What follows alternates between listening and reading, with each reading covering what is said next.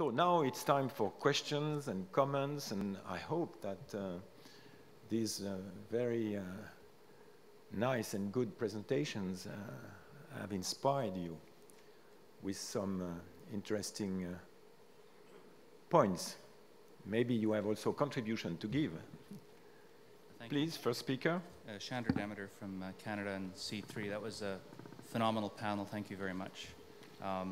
And in the spirit of discussion and not argument, as was discussed in the first day, I'll add another parable or a saying for transparency. Baha'i saying that through the clash of many opinions comes forth the spark of truth. But my question is, you raised it as when there's a clash between these fundamentals. So as a physician, if a patient has a right to refuse therapy, and the state steps in if it's a child to make a decision on a societal basis. But the converse is what's happening in medicine, especially in radiology, is as a radiologist or as a nuclear medicine physician, there's a lot of consumer-driven procedures where, in my mind, there is no justification in my value system. I'm not saying who's right or wrong, but whole body CTs without any indication lead to all kinds of false positives, and I think does more harm than good to the patient. So that's a conflict, and I would like to hear some discussion on how, from a radiologic protection point of view, how we deal with that conflict, the converse of what you said. I wouldn't treat a patient if they said no, but now the patient wants something that I'm not comfortable giving them. Thank you. Who would like to answer? Maybe from the floor. This is a very important question, so we need to elaborate a little bit around. Yes, Maria? It would be nice if you take the microphone. Thank you very much. I am Maria Perez from the World Health Organization. I am not sure if I will be able to give an answer, the right answer, because I think it's a key question on which we are still working on this. But I think it shows, I like very much the point of the conflict is what we identify in one of the workshops, the dilemmas in the medical area on these 4 principles. The example here is a combination of what the science and the experience of a professional says about what is the best for the patient. So 2 components of the 3 components of the good medical practice, the evidence and the experience. On the other side, the values and the preferences from the patient. And there is a responsibility from a professional to inform the patient about what is the best for him or for her. And I think in that conflict, the way to solve the conflict is going through what we call the informed decision-making process, involving the individual patient, in this case probably a symptomatic individual, in the final decision that this whole body CT will do more harm than good in his or her health. Then you have to see what is the situation in different countries of the world. I think that this issue of the using radiation in healthy people is today one of the highest dilemmas in the principles of ethics in radiological protection in medicine. Thank you, Maria. Ted? Thank you. I don't think I want to answer the question. I think I'd rather ask one. I hope this is part of the discussion. Thank you. There have been a lot of discussion of how to make choices, and there was a suggestion of looking at characterizing the options in some fashion. I think if TG94 could put an approach to characterizing the choices that Maria and the first question we're talking about, what types of aspects could be, from ethics, could best assist in characterizing the situation such that the choice between option A and option B could be made on an ethical basis. I think how to characterize that. And one example I might give is when you're looking at a situation that involves occupational exposure in order to make a unit more safe, to prevent public exposure. So there's worker exposure versus public exposure, and you need to balance those two in some fashion when deciding what's the best thing to do, how much work should I really put forth to get something done.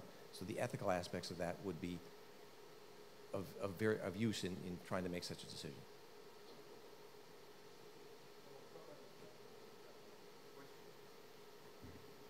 Okay, any other comment or question? Oh, okay.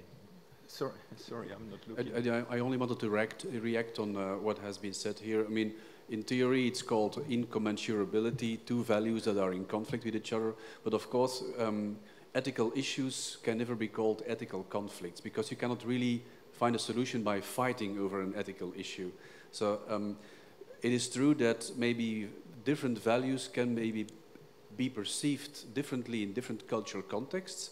But in the end, as you were also suggesting, the possibility of deliberation between those who are involved in that, the example you gave, the doctor and the patient, would need to be a universal principle that really transcends all cultural differences on the balancing of values, I would say. So, and there it is, I come back again to what I said, if there is this kind of ethical issues where you have dilemmas, then the only thing you can do is find trust in the methods. And you made it explicit by saying it is a dialogue, an informed decision-making based on a dialogue, in that case between a doctor and a patient. And then you find trust in the method, and there will be some solution anyway. And no matter how long you have to talk, so to speak, but there will be some solution coming out of it, but it cannot be some kind of fight. It should be some kind of informed decision-making that is really, that find trust in the method. Yes, please. Oh, okay. Thank I don't know who was first, but it's not a problem. Ranaji Chakraborty, member of C1. First, one little comment about the last speaker's interfaith cultural quotations. The question of, your question about empathy may be addressed by another quotation from Mahabharata Bhagavad Gita, which says, Satang bada, piyang bada, ma bada, apriya sattam. Meaning, speak the truth, speak it pleasantly, but do not speak the truth unpleasantly. That probably answers in the empathy question. But I have a question for the entire panel. In biomedical science, we talk about quality of life in judging risk-benefit analysis of any intervention program. In the context of radiation protection, was there any discussion on ethical issues using the concept of quality of life? Okay, who would like to? Yes?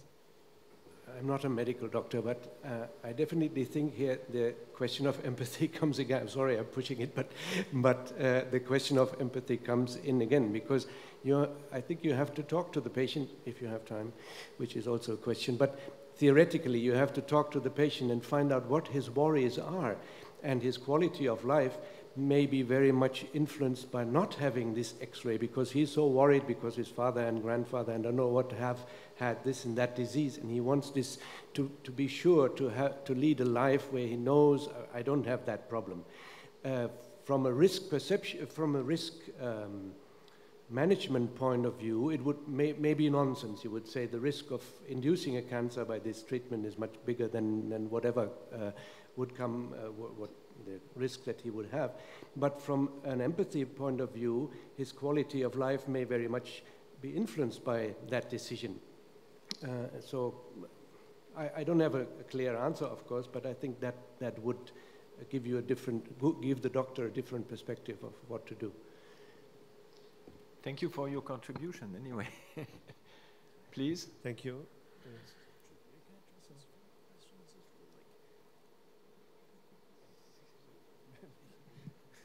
Sorry to interrupt. I'm Andrew Rivard. I'm the radiation safety chair at the Cleveland Clinic in Abu Dhabi. And I think that this question about, this indecision about whether or not a radiological study is indicated, the indecision of it, and when a patient comes to the emergency room and says, I want an x-ray, and the physician then is faced with this ethical and moral dilemma of whether or not to obtain the x-ray to provide the patient with some sense of relief from the question, do you have disease? And the technology, our ability to examine a patient head to toe has taken precedence over basic things such as a history and a physical examination. This has become a major issue with radiological protection because if you remember, would you actually do an x-ray of your foot to find out your shoe size right now? I mean, everyone here would say no, right? That's just not indicated. But then when you go now to the emergency room and you say, do you have a fracture? And the physical exam maybe not even be done by the physician, it's seen by maybe a screening triage nurse. And then now your decision now as a group is this something that should be done? Because radiation is being administered on excessive amounts in the emergency room. And I think it's a precedence here to make a stand to say, really no, screening examinations in the setting should not be done unless it's medically indicated. And by taking that risk away from the physician then to take that decision, that indecision away, because otherwise it propagates more radiation. And that's just to answer the question. The burning question is, should it be done? Thank you. Yes, sorry, before. Just to follow up on that, because I think there's another dimension too. It's not always the case that the patient is coming and wanting some kind of reassurance. Sometimes there are other driving factors in society that are driving the need for those kind of CT scans, for example, insurance policies, that if the medical insurance is demanding that you cannot sign a medical insurance until you've had some kind of CT scan, I think that's another area where we really need to look very carefully about what the driving factors are behind the use of excess medical radiation. But I definitely agree with your points here. And I think your question really deserved a much better answer from the panel here than has been given yet, because it really is an area of great importance. Thank you, Deborah. Next speaker. Thank you. First, I would like to thank the organizing committee for having brought this session on ethical issues, which gave us the broader picture to our day-to-day activity. Then I have two questions, one for Deborah. You were saying that we shouldn't treat ionizing radiation differently from other environmental stressors. My impression is that we treat ionizing radiation more severely than we treat other contaminants. And one of the proofs, to my opinion, is the very existence of the ICRP and the huge effort devoted to radiological protection. And the other question is for Gaston. You advocated a fair governance of nuclear energy, and it would be, of course, an ideal image, and we already began to discuss it during the break. But here also, are not we demanding more from nuclear energy than we are demanding from other forms of producing energy, or in general from large technological endeavors? Thank you. So, Deborah first. Yeah, there's different ways of treating the stressors differently. I mean, if it's the case that you have different bodies deciding on what levels of risk are acceptable or not, whether that can even be done, that's sort of a procedural difference. The other idea is whether the standards that are set for ionizing radiation are different from those set for standards for chemical stressors. So we might look at the types of risks that are accepted in in other areas. And in the environmental area, perhaps that's easier. Perhaps we are in a much easier situation because historically there has not been that separation. So there's possibly opportunities for interaction here that is not so easy when we come to the impacts on humans. But I do, yeah, all other things being equal, there should be no reason to treat ionizing radiation differently. I don't know if that answers the question. But one thing that we are seeing, just to follow up on that, I think you're seeing a tendency for radiation protection authorities to be incorporated in other areas of public health.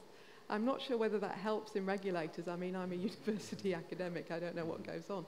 But it's something that I've noticed, rather than the radiation protection authorities standing separately, there's an incorporation. And it will be interesting to see how that public health merging would impact on yeah, at least public health issues with ionizing radiation. I think the energy question is a completely different one. An answer in two parts. In the beginning I said that the problem with nuclear is that it is really fair treatment is hindered by what I call a comfort of polarization over the issue. So it's really a debate pro-contra, and none of the parties actually makes attempts to really convince the other. They really live an elegant life in their own comfort zones. I give two examples from policy. I remember one conference organized by the European Commission in Brussels. The title was Sustainable Energy for the Future. So I went to that conference, and I saw in the program the word nuclear was not mentioned once. It was about new technologies for fossil fuels, carbon capture and storage, and of course renewables. And I cannot prove it, but please believe me, down the hallway was another conference organized by Euratom. The title was Sustainable Nuclear Energy for the Future. Really true. So this is what I call the comfort of polarization, really in the practice of politics. And it's of course, I mean, the problem with nuclear is that it is really historically locked into a structure, Euratom, that prevents all kinds of comparative assessments of energy technologies, not only in politics, but mainly in research. Also, the research structures. Okay, this is just an example of Europe. Then another one, I attend climate change conferences of the United Nations since Kyoto. I missed a few of them. Nuclear energy has never been an official topic of official negotiations on those United Nations climate change conferences. Never. It has been discussed in the corridors, in workshops around. It has been a topic once on okay, these are details, when the countries were talking about whether it could be seen as a possible technology in the clean development mechanism. So where countries can really, the idea was that if countries, industrialized countries, build clean technology in developing countries, they could really have some flexibility on their targets. And that was the only one. So there's nobody bringing the issue on the table because every country likes it the way it is. Those who don't like nuclear don't want to talk about it. Those who like it also don't want to talk about it. So that's the first thing. The second answer could be, of course, it should not be taken separately. It should be taken up in energy governance. If people ask me, Gaston, are you pro or con or against nuclear? Then I say, it's a stupid question. It's a meaningless question. Because there are three priorities in policy that really are the principles of a fair energy debate. The first principle is maximize energy savings. Nobody is against that. The second principle would be maximize renewables. Nobody is against that, but you have to do it with public participation. The third principle would be, for the rest, everything that you cannot do yet with those two policy principles, up to the near and far future, you have to organize policy and confront nuclear with fossil fuels in a real confrontational, fair debate. And these are the three principles of fair energy governance. So nuclear plays a role in it. Thank you. Next, you disappeared.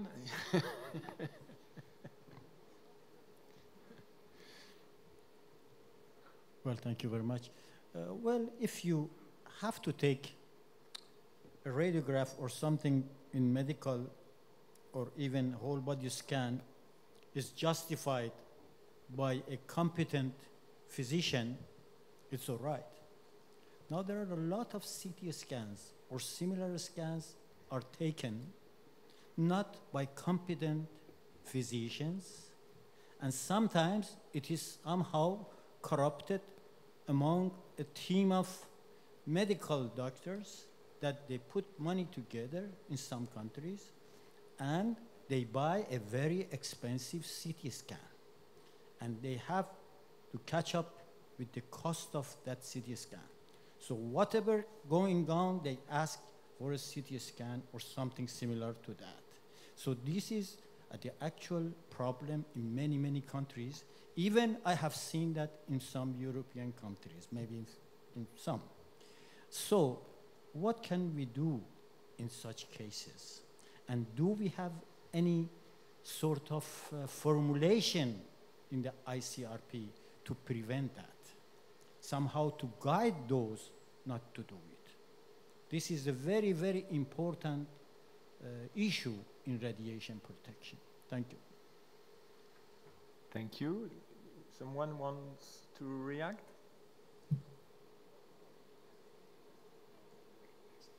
Okay. So, Anna, is there any? No, I'm facilitating the discussion. Deborah, you want? Well, I can react if no one else does, but it will be on an educator head.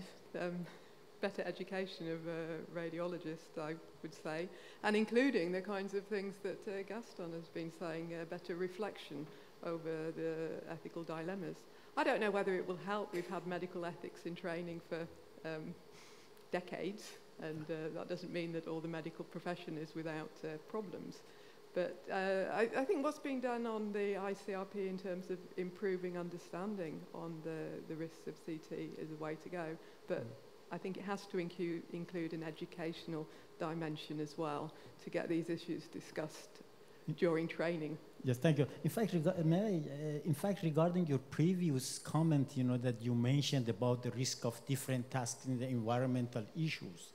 One thing I mentioned earlier, which can somehow clarifies this, is the definition of a radiation worker. If we say that, as I said before, a radiation worker is a member of public who receives additional radiation due to occupational exposure. We can define a driver. A driver is a member of public who receives radiation, and he has the risk of driving in the street or whatsoever. And if we can define the risks that we have, then we can equalize the risk of all professions, as we originally in the ICRP visualized this way, that the risk of any work should be the same. Thank you very much. Thank you. So I will take a last question, and then we close the session. Sorry. Oh. Just in connection to this last question, I would like to remember that ICRP has already paid very attention to the question of justification in case of medical exposure. Since we have 3 levels of justification in just the case of the medical exposure. So it's quite a different and high attention to this case already done. Okay. But maybe beyond the justification, there are other ethical issues that have been touched today, and it will be probably interesting to look at that in detail. Last question or comment? Well, I just wanted to address some of the safeguards that are in place for physicians to enhance justification. They're not perfect. And I asked the first question a bit in secret because I'm working with Maria on this very topic. So I have my own answers, but I wanted to hear other ones about this ethical dilemma. Anyways, physicians in their training, there's appropriateness guidelines for all physicians in diagnostic imaging in most countries, the UK, US, Canada, and part of that is part of their training is the best test for the ideal, the ideal test for the patient with the clinical indication. And in some systems, how you get paid is audited to make sure that you're ordering appropriately. And interesting, that's in the US because a lot of it's due to insurance, and they're the highest use of DI, but if you're in an insurance healthcare system and there's an audit that you did an inappropriate test, you may not get reimbursed. So I think there's different levers to ensure justification. But they are there. They're not perfect, and they obviously need more attention, but there are some mechanisms in place.